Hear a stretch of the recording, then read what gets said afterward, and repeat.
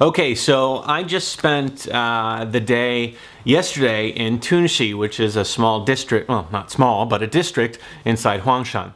If I want to visit Huangshan Mountain, then I need to go north about 30 miles. I was going to do it from this hotel, but I decided that instead I'll load the trike up and I will ride to the mountains, find a hotel there, and then explore Huangshan Mountain a little bit more casually. So I will see you, load up my trike, and see you on the road, and then we'll go together to Huangshan Mountain, Yellow Mountain.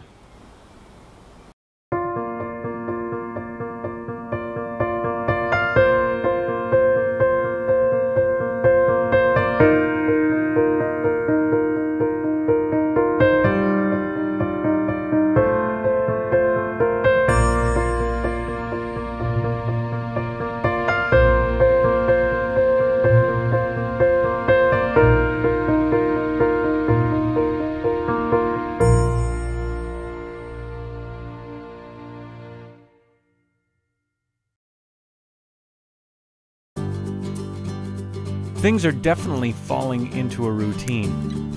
And with every day, things get a little easier, a little bit more quick.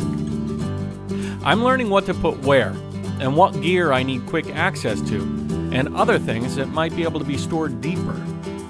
It's a balancing act, really, between weight, need, frequency of use, and overall importance. But it's still quite a messy affair, sort of like cleaning up after a hurricane before every ride. Okay, so I did something that I haven't quite done yet, is weigh my bags. On the left pannier, which is where the trailer connects, it's 10 kilos. On the right, it's 12. And I did that because the weight of the trailer distributed some tongue weight there. And I'm gonna weigh the trailer next. So I got 12 on the right, 10 on the left, and then my behind trailer is 5.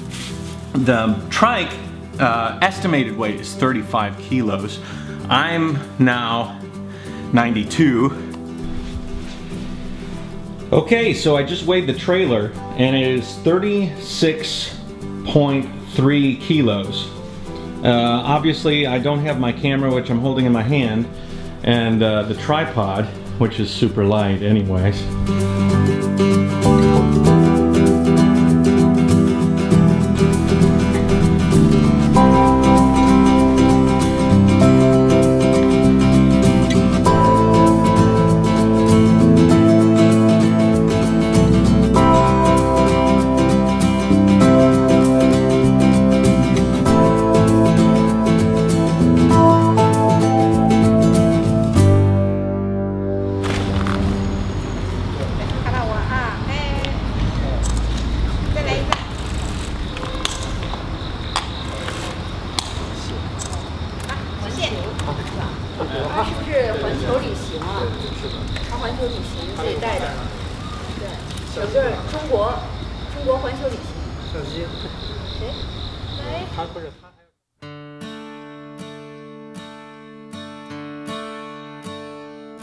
Maybe one of the most picturesque rides I've had so far. The ride to Huangshan Mountain took me through some beautiful hilly countryside, 66 kilometers up and down, while meandering along a river flowing the opposite direction from the mountains I was headed towards.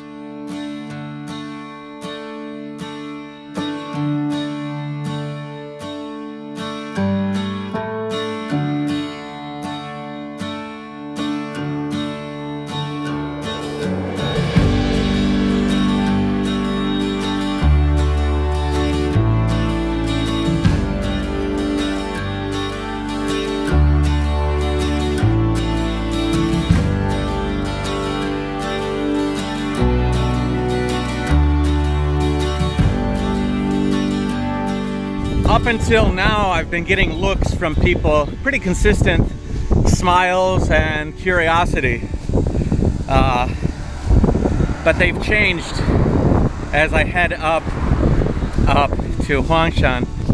They look at me with similar curiosity, like, wow, this is an interesting thing, I've never seen this for. But it's mixed with like an apprehension. Like, this guy has no idea what he's in for on this strange contraption he is riding. You know, what's life without a little risk, right? We don't do things, what was that saying? Something about people doing amazing things because they're hard, not because they are easy. So, I don't think this is going to be in the easy category today. What's life without a few tests, right? JaYoe. Beautiful here. At least it'll be a beautiful ride. Pain and beauty mixed together. Wish me luck. Hello. I'm about to head up the mountain road that goes to the next stop, the next destination. And hey, I'll let you be the judge.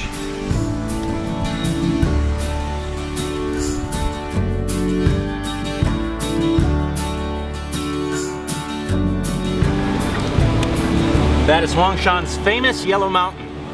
I'm on the road headed up to where I'm going to stop, which is another resort. I'm sorry guys, but you know, if I can stay in a little bit of luxury, I will. It just seems like 3 kilometers to the place, but the road is extremely windy. And there's some police up there that might actually turn me away, in which case I'll have to call the hotel and have them send me a car. But I'm 67 kilometers into my ride already, so even if I have to quit, it'll be a pretty good day. I'm going to head off and take my chances up there and see what they say. It'd be nice to take the road up to Yellow Mountain. Okay, like I suspected, they're not going to let me go. So, hello. So I have to call the hotel and have them come down. At least they're nice about it.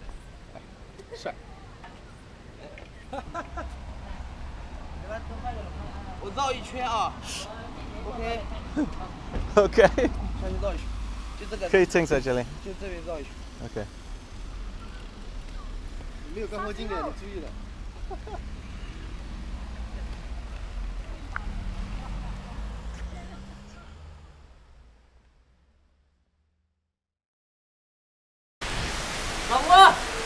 This is actually the first big rain that my bike has been in. I'm waiting for the car to come down from the hot springs to pick me up. Poor guy, sitting out there all alone.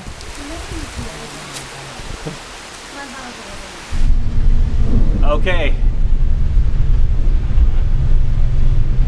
This is the road I could not ride up. And the trike it's loaded up as good as possible. And we'll be at the resort in about 3 kilometers. I wish I could have rode this road. Actually, it seems very feasible. But I know that what they're saying, there's a lot of buses going up and down, and it's pretty dangerous if I was just riding here. Yeah.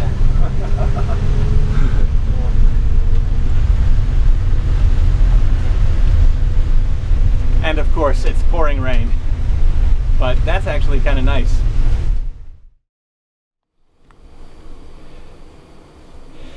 Okay, I'm in Yellow Mountain in a resort where I disassembled all my stuff, and I found that everything got pretty wet. I was hoping that my trailer would provide a little bit more water security, but to no avail. Although it was pouring, it's not like I'm not going to be in other pouring situations, so I've got to rectify this. Tomorrow I'll maybe wake up early and see the sunrise. I hear it's really nice over Huangshan, Yellow Mountain. So, see you tomorrow. Or see me at dinner. I don't know. I'll take the camera with me. I'm in a Chinese restaurant, and there's something interesting in the Chinese restaurant. 你好.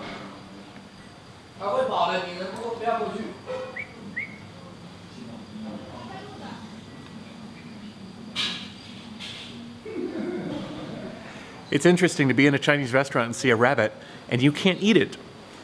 She's too cute to eat anyways.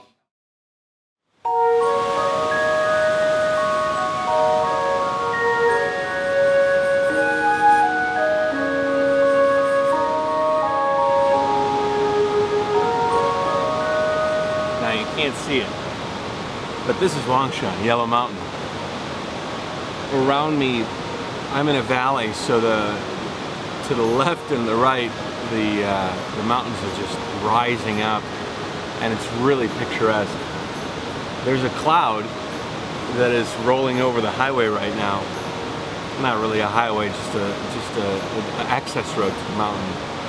I'm gonna hike up to the top and go to a scenic spot, take some pictures, do a little video. It's 5:40, so I missed the sunrise by just a few minutes, but I don't think I would have seen much anyway with the fog.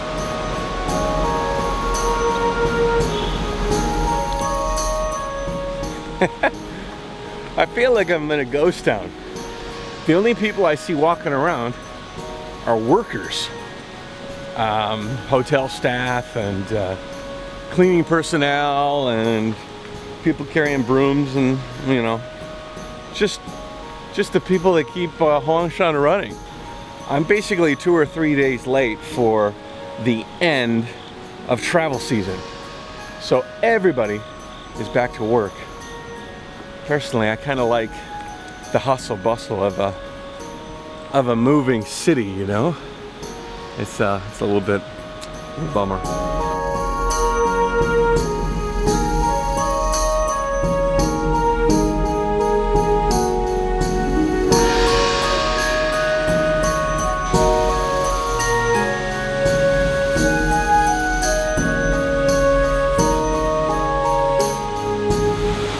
I learned all that Tai Chi and roots. I couldn't think of a better place to practice.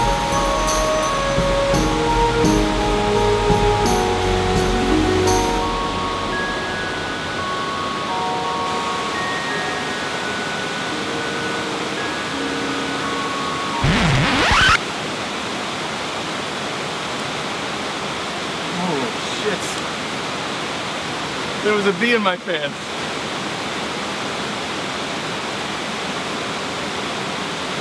On my junk. There was a bee on my junk. Woo.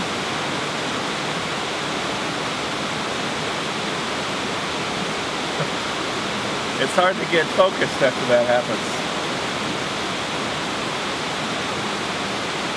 He was crawling on my nutsack.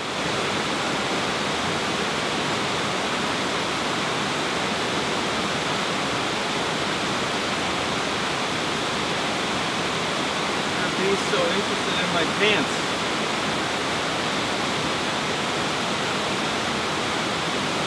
Whatever.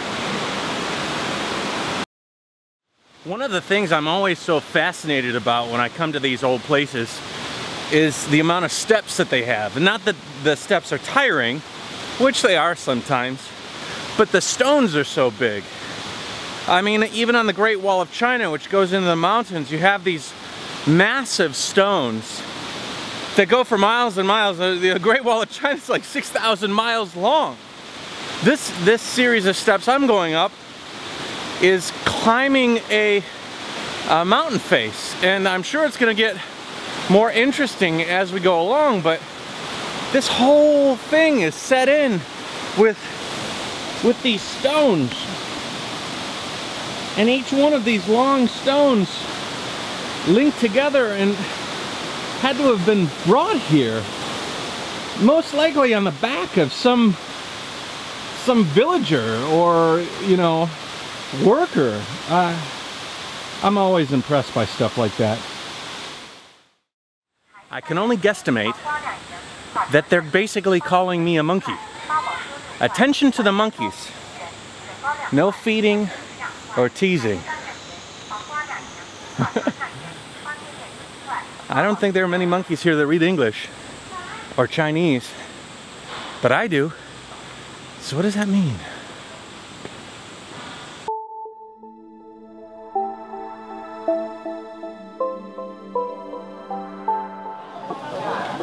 Now I just bought my ticket for the cable car.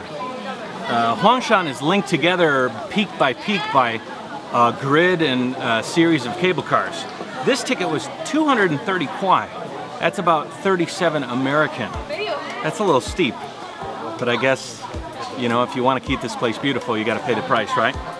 So I'm gonna go on up, and you're gonna follow me.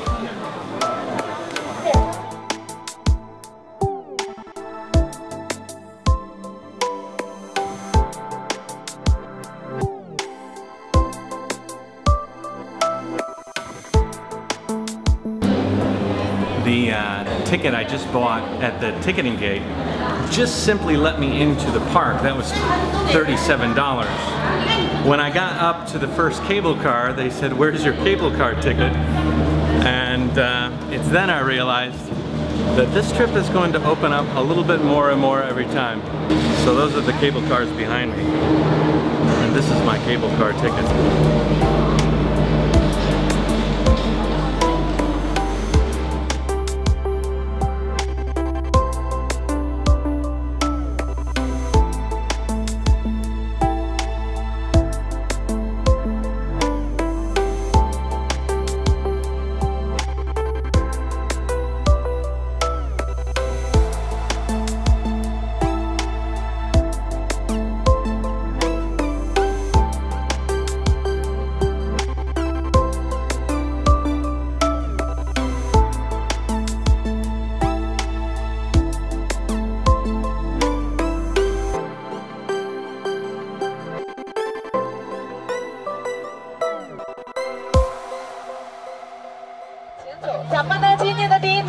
Okay, I'm at the top of the first peak. This is the upper peak at the top of the first cable car, and it is gorgeous. The clouds are slowly parting, and you're getting a view of the mountain. As you came up, it was simply clouds. You couldn't see anything except the wire basically rising into the clouds. Kind of like you're in heaven. And people are scaling the peak above, and I'm gonna go take a long walk.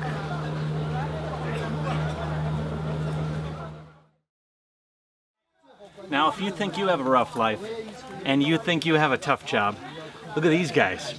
The steps here are almost vertical, and these guys will carry you in a chair, sort of like Caesar's age, but they'll take you up and down the stairs.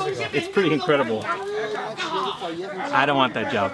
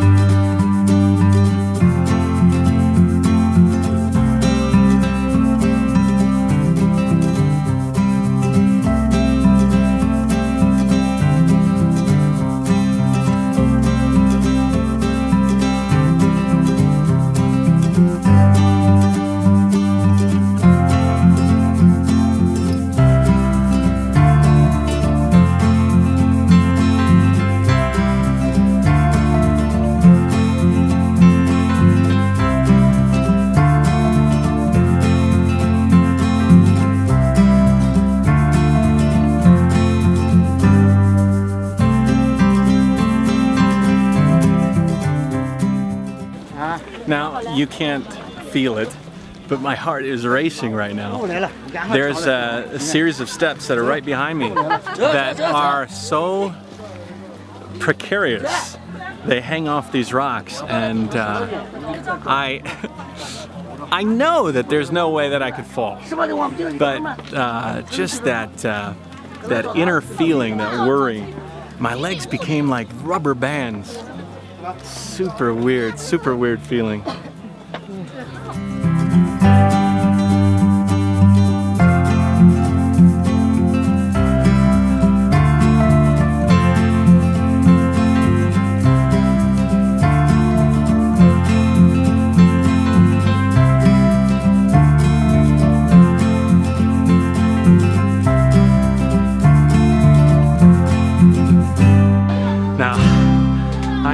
healthy fear of heights. And part of this trip is actually trying to combat those fears. So I've arrived at the top of what I'm told is the tallest peak. 这是最高的吗? This is the tallest, right? So, cool. This is what I was looking at from the bottom, and that's what I'm talking about what travel gives you and what challenging yourself. It changes your perspective. You know, when I'm riding that trike and I see a hill, it feels like it's insurmountable. But if you take it and you do it, you make it to the top. Just like this mountain, you look from the bottom to where I am right now.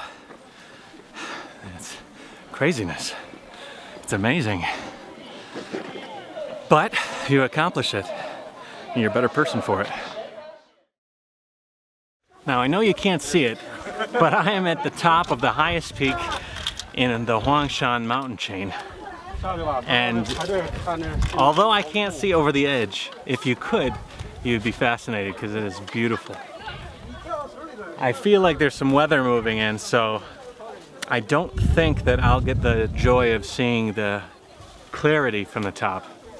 But that's kind of the speciality of the Yellow Mountains, and it's one of the reasons why I think this might actually be one of the most amazing places I've been, in the top 10 maybe, because it's like mysterious.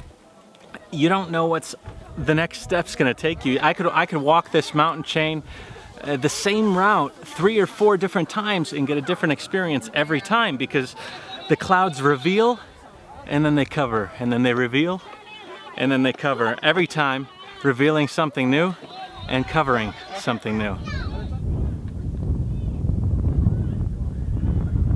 Hey, there we go. Well, it looks like somebody likes me. Just for a moment, the Yellow Mountains decided to reveal themselves to me.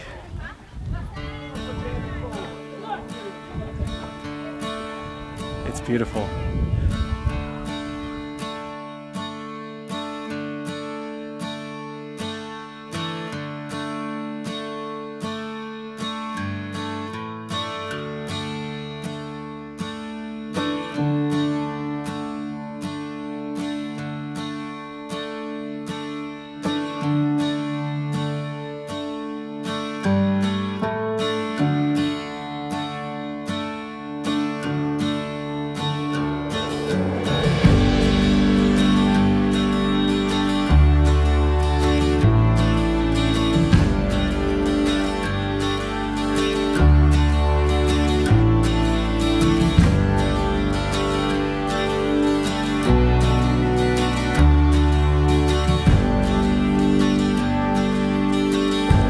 Then you begin the path down.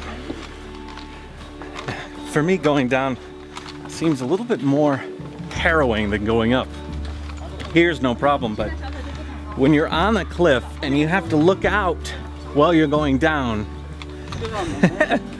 it's not as comfortable as looking at the cliff face as you're going towards it, you know, climbing up. Do you see what I'm talking about? Oh! Whoa!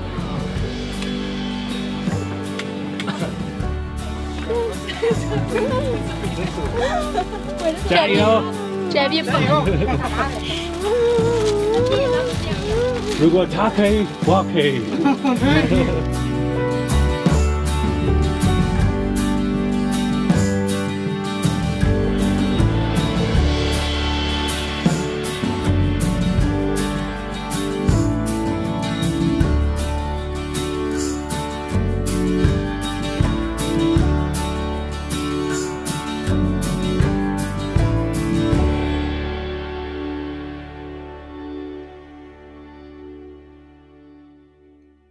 I'm Michi from Austria. And I'm Matthias from Austria as well. And we've been traveling China for roughly a month now. Chinese mountaineering is completely different from what it is in Austria. I guess so. I mean, we came with it's our second mountain. We've already been to Shan, to Mount Emei. And what we learned there is that shoes, clothes don't really matter. There's stairs everywhere and you can get up everywhere you want. There's cable cars, there's even people carrying you up. So it's really beautiful here. We really enjoy it, and it's also totally different from what you're used to. So what was your pinnacle of your trip so far? Pinnacle of our trip. The best thing about trip. Yes, the eating, the food. Yeah. The weird things you can eat. Yeah. What's the weird thing you've eaten?